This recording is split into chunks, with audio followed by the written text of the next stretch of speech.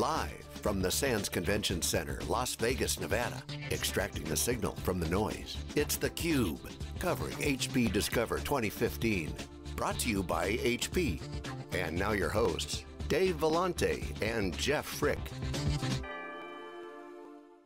Hi everybody, welcome back. This is Dave Vellante with Jeff Frick. Wrapping up day 3 days of coverage, wall to wall, with theCUBE, HP Discover. HPDiscover.social is our digital experience site. All the social data floating in, the crowd chats going on, the video, the on-demand video, exclusive content from HP, from Wikibon, from SiliconANGLE, and from all around the web, so check that out. Register, we'll keep in touch with you after the event. Check out wikibon.com, check out siliconangle.com for all the news. SiliconANGLE TV, Jeff, this stuff we do, I don't know how many interviews we did this week, 50 maybe? All up on SiliconANGLE TV within, hours. Some of them within hours. The crew's really doing a good job of turning them around. It's really been good. This is our sixth year at HP Discover. We've also done the ones overseas. We're seeing the ship slowly turn. Big messaging this year around the idea economy. A lot of people criticizing that, Jeff. John Furrier, called it nailing Jello to a wall. Quentin Hardy criticized it. I said, on the other hand, I thought it was the mainspring of the digital economy. Ideas are the mainspring of the digital economy, but the thing where I do agree with Furrier is HP's still a product company, and they got to put the products in front of people, but I think they've done a reasonable job of doing that. What's your take been on HP Discover? What I really like today, we had a ton of customers on, and I think the idea economy, when Meg introduced it at the keynote, is a little bit tricky because she's using examples like Uber and Greenfield where people could build these applications up from scratch. But I thought it was interesting, some of the customers we had today that really demonstrate what those idea economy looks like even in a legacy situation. For instance, the 20th Century Fox guest that we had on talking about their entire business moving from physical assets, selling DVDs, to digital assets. Transformational, not a new business, not a greenfield opportunity. The Home Depot guest talking about delivering apps to people on the store so they can price shop, they can find 2x4s, they can buy the Christmas tree in the parking lot. So these are old school hard goods companies, traditional, that are really seeing this digital transformation. So it can happen, and it can happen fast.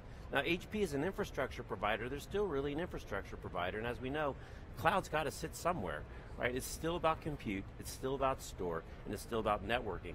But I do like the fact that they're embracing this digitization, because I do think it can happen much quicker than a lot of people give credit. Either in the case of 20th Century Fox for the entire distribution changed, or again, this customer-driven experience expectation based on the mobile phone. Your last guest talking about his kid getting insurance for his new house, didn't want to talk to anybody. It's a very different kind of interaction when the application is a more increasing interface between companies and their customers. Well, and I think, okay, so now the other big, and it is happening, you're absolutely right. The other big news, of course, is the split between HP Inc. and Hewlett-Packard Enterprise. That is big news. HP is splitting, huge company splitting, $100 billion plus company splitting into 2 Fortune 50 companies. This is a big deal. We had the head of operations at HP talk about the complexity of that split. Thought that was kind of interesting. They gave people a little peek back inside. They used it as a marketing vehicle, basically saying, hey, we've learned a lot, we're documenting everything, we'll help you. If you're going through mergers, acquisitions, splits, divestitures, we can help. I think we'll see how that all goes. I mean, it seems like they're on a very tight schedule, but and they're managing those risks. HP IT people working around the clock. But essentially what you have now is the printer and PC company split off, the ink company split off, which is going to be a large, predictable cash flow, kind of dividend company, and HP Enterprise is where, Hewlett-Packard Enterprise is where all the growth is going to be. Are we going to have to stop calling it HP? That's going to be weird, isn't it? But that's supposed to be the growth company. Now, I have said HP has to shrink to grow. It has been dealing with the shrink part pretty well. The growth part hasn't been there. But there's pockets of growth. The enterprise group grew 5% in constant currency. We had Antonio Neri on. He was very excited and positive about the outlook. So that's a positive area. Certainly 3PAR. 3PAR has been meteoric. The all-flash piece has been booming, but the legacy storage business has been in decline, and the new stuff is still not big enough to offset the old. So we got to see some growth there. I think you will with 3PAR gaining share. Networking has been a bummer. The last quarter was a real bummer in networking, but the Aruba shiny toy could be the next 3PAR for HP. So that's all good. Services, technology services, kind of drag along. Right. The other piece of concern to me has been software. Software's got to grow faster, and that's something that I really want to see. Software declined, I think, 2% in constant currency. Software has to be a growth area for HP. I mean, the fact that software is not growing, and software is the growth opportunity for HP, not only because it's a growth market, but also because it's a small portion of HP's portfolio today. It needs to be a bigger software company. Vertica, autonomy, the whole Haven stuff, infrastructure software. I'm still struggling with HP's software. I've been asking that question. What is your software strategy? It seems like some infrastructure, certainly security, certainly some big data. I can't put my finger on it. I really think that that's something that Robert Youngjohns really has to nail. They're going more after open source, which is great. Going to get leverage out of that, but the whole software piece of that business is huge upside for a company like HP, and it's got to reach out to developers. That's something that John Furrier would talk about extensively, is the developer leverage. So that's something that I'd like to see. Anything else you'd add? Well, I was going to say, the interesting thing was some relatively big greenfield opportunities. Sar was on talking about really going after the legacy telco infrastructure space with really kind of the classic enterprise shift into x86 and commodity hardware and the orchestration of all those components. Big opportunity, no really big installed base, so I think that's a great opportunity. And also, I'm interested in your take when we had Milan on, first guest of the day, talking about how he measures his time at HP from despair, hope, optimism, excitement, and now high fives and exuberance. And he made an interesting statement, kind of twofold. One, that only 2 to 3% of some of their sales are in this all-flash array, so he sees that as a huge opportunity. 97% of the market is still available. And then he also said, they're starting to sell more flash than these 15K drives. How do you take that read? Is this an inflection point in the storage business for them? I think that it is. I mean, I think that the shift is on. I mean, I think David Floyer is right. Now, whether or not it happens, a year and a half from now, which he has predicted, where flash costs decline to the point of hard disk and actually overtake them or undertake them in this case, we are at an inflection point. Spinning disks are the last bastion of mechanical movement in computers. It's the only piece that moves. That moves. Right? That you care about. Printers obviously move, but they're not in the path. Right. They're not getting in your way.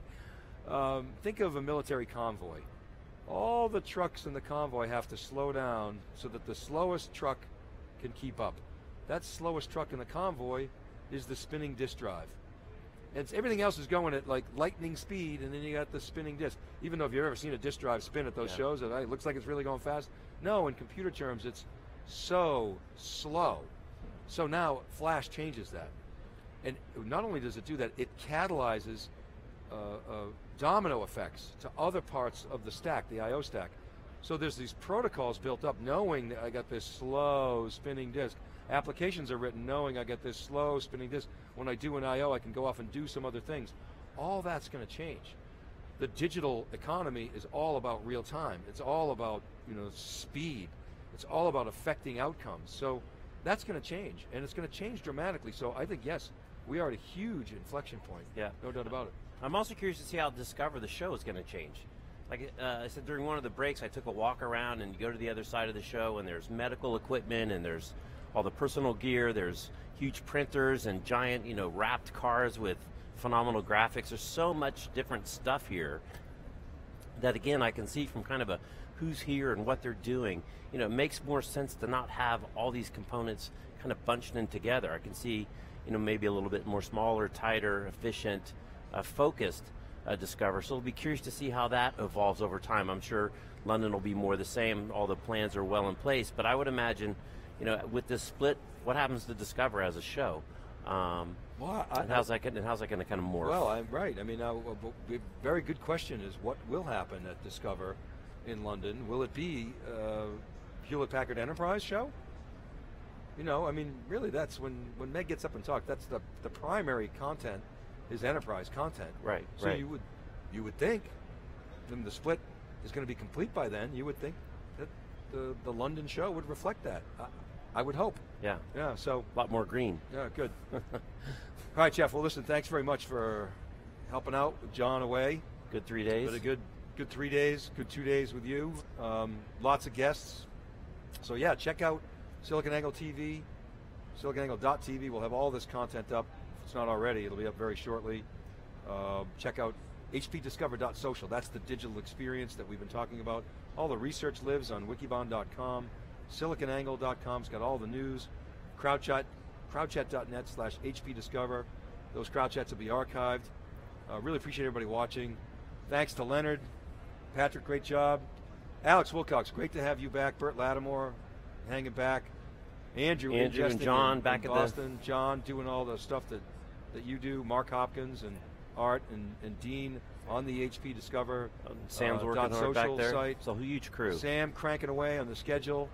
Really awesome. Kristen Nicole, all the writers in SiliconANGLE, real-time blogging. Really appreciate all that, and thank you so much for watching, everybody. This is theCUBE.